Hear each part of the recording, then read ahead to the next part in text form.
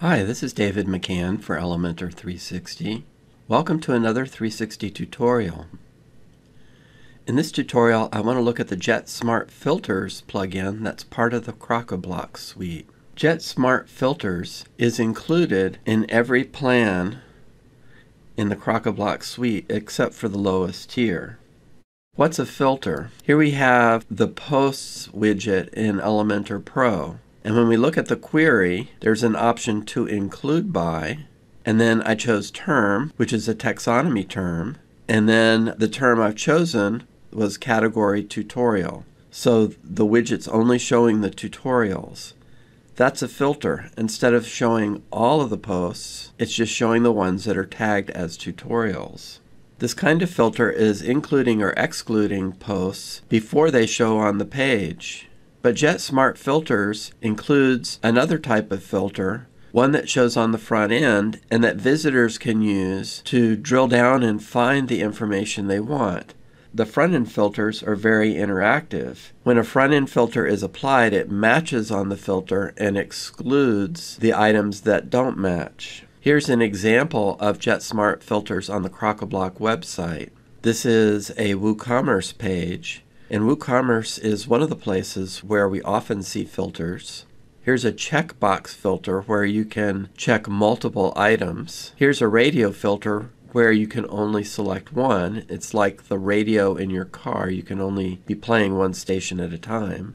Then there's a filter type called indexer.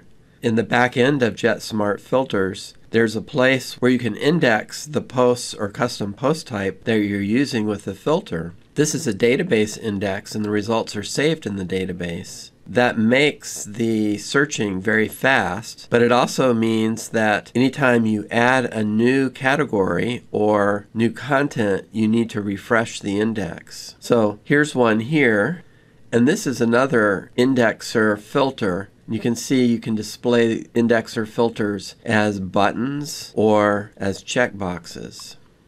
Then there's a range filter, which is going off of the price. And in this case, you're manually setting up some ranges and tying them to a field.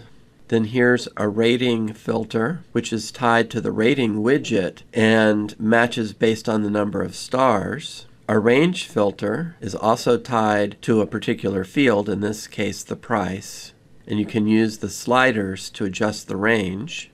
A drop down where you can only select one, but it takes up less space. A date range filter, in this case probably based on the publication date. And CrocoBlock also has the option for a color filter, which is nice in cases like a store where if you had clothing that was different colors. This is something where you manually enter the hex codes for the colors and tie them to categories. Then there's an image filter, which is similar to the color filter. You're manually applying an image to the category. Then there's a search filter, which we're all familiar with, where you're matching on a word or a phrase. And then there's a checkboxes filter. And unlike the checkbox list filter, this one is like a radio button. You can only choose one. I want to tie JetSmartFilters to the Elementor Pro Posts widget, and this is my use case. On Elementor360.com, I report on the latest Elementor news, new plugins, updates, tutorials, and so on. I have a custom post type called News, and here you can see a single news article where I add some tags in the product taxonomy and a URL to the news. Here's a list of a bunch of articles, and you can see that here are the tags here. And the challenge is that some post widgets allow you to create filters, but they don't allow you to change the listing. And I needed to do that for this case. Normally what you have here is a read more button where you would go to this article. But instead, I wanted the button to go to the website related to the news article and not just to the news here. Because the news articles are short, there isn't anything else besides this. They're just small summaries so that you know whether you're interested to watch the video or read about it in more detail. As you can see, there are a couple of problems on this page. If we look at the pagination on the bottom, you can see that the number of articles is growing quickly. And while someone could just page through them, after a while it just starts to look like a wall of text. There aren't any images here to break it up. It's not very engaging. Also, as you saw, each of the news articles has been tagged with some categories, but there's no way for the visitor to search. So what I want to do is use JetSmartFilters to solve these problems. JetSmartFilters can be used with Elementor Pro, Post Widget, Archive Widget, and WooCommerce widgets, and also with similar CrocoBlock widgets. So you can use it in conjunction with the JetEngine plugin, which allows you to create custom post types, custom fields, and listing loops. However, you can also use it standalone with Elementor Pro. There are two parts to setting up a filter. On the admin side, we need to define the filter type and what taxonomies it is tied to, or customize the search values it's going to use. And then in the Elementor editor, we need to use that filter and tie it to the Post Archive or WooCommerce listing that we want it to filter. So let's go through that process. When you install and enable JetSmartFilter, you get an extra menu item here. And so let's click Add New. You give it a title, and you can give it some labels. These labels don't have to show, depending on what kind of filter you want to use. And then here is a list of all those filter types, and you can choose the one you want. Then there's something called a query variable. And they list here a number of these, so you can put in these little magic tags or variable names here if you know, for example, on your WooCommerce page that you want to filter by price. In our case, we're going to use the checkboxes list. So as it says here, you don't have to deal with these variables if you're using something tied to a taxonomy. So now we need to choose the data source, and we're going to choose taxonomies. It's not tied to JetEngine, and our taxonomies are flat. They don't have parent and child categories. And then the taxonomy I want to use is that products taxonomy that's tied to the news custom post type. And that's it. Let's publish that. And now let's go into the Elementor editor.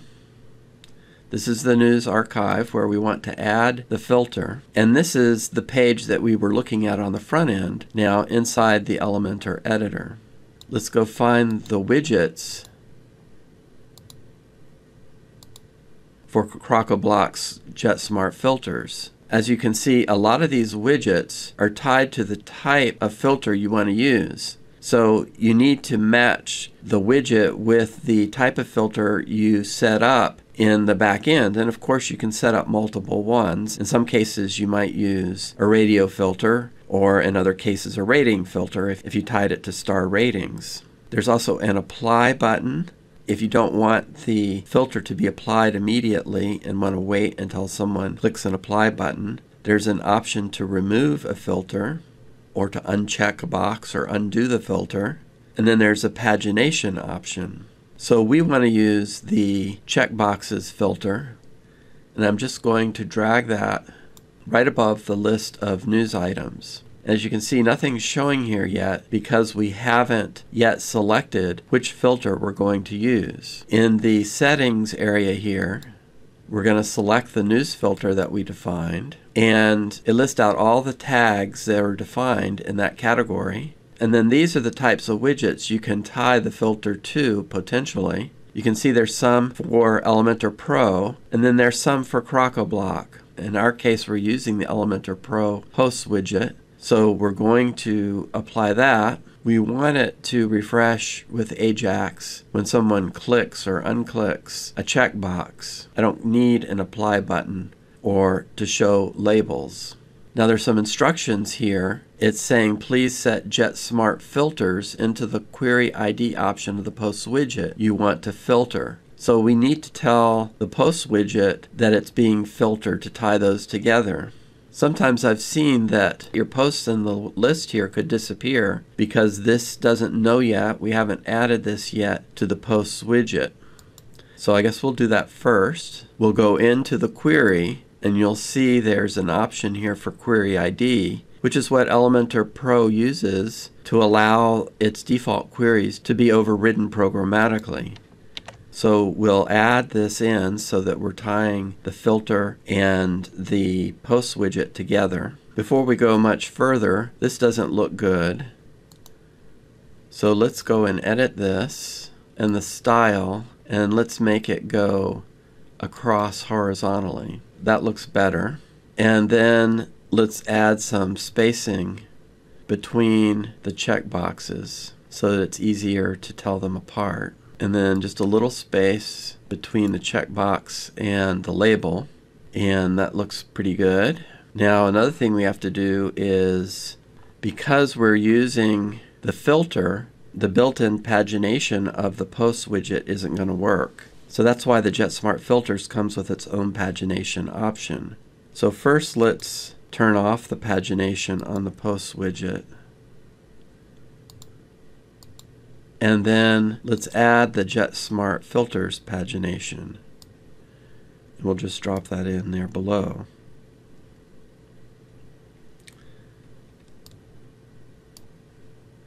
So let's style this up a bit. So I want to enable the previous and next buttons. And then this, I think when we get to a lot of, pages, it'll start to use these ellipses. So I added that there. And then let's see, let's center that. Let's add a background color to make it look a little bit more like buttons.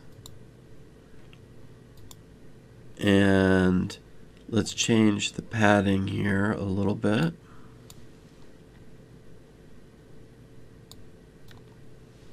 And then give them a border and a border radius and a border color. So that looks pretty good. Let's save and now go look at the result. Here's the latest news page. Great, we have our filters here, and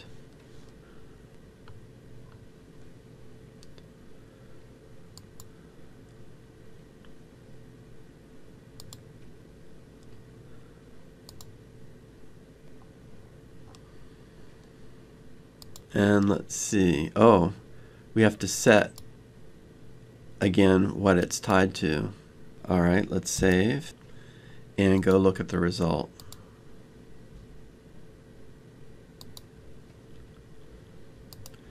Here's the news page. We see our filters and our pagination. Let's try filtering just on plugins. And we can see the navigation changed from 4 pages to 2 because we filtered down. Another plus with JetSmartFilters is that it's very well documented. Here is their Knowledge Center, and you'll see that all of these articles, and some with videos, are all about JetSmartFilters and the types of filters. So there's a lot of documentation to get you going. In summary, most of the time the front-end filter options are tied to particular listing widgets, but the JetSmartFilter widget is not. It's separate, and for that reason it can work with the Crock-a-Block suite and with listing widgets that come with Elementor Pro. JetSmartFilter includes a very large number of filters, seem like pretty much any type of filter you can think of. Many people want to use this with WooCommerce, but in my case I wanted to use it with a news archive. I can see that needing to do 2 steps, one in the WordPress admin and another in the Elementor editor, might be confusing for people, but once you understand how JetSmartFilters works, it makes sense. JetSmartFilter solved my problems. It was pretty easy to use and very flexible. It's another winner from the Crock-a-Block team. So that's the video. I hope you found it useful. Check out other tutorials, reviews, and resources on the Elementor 360 website and sign up for the newsletter. Thank you for watching.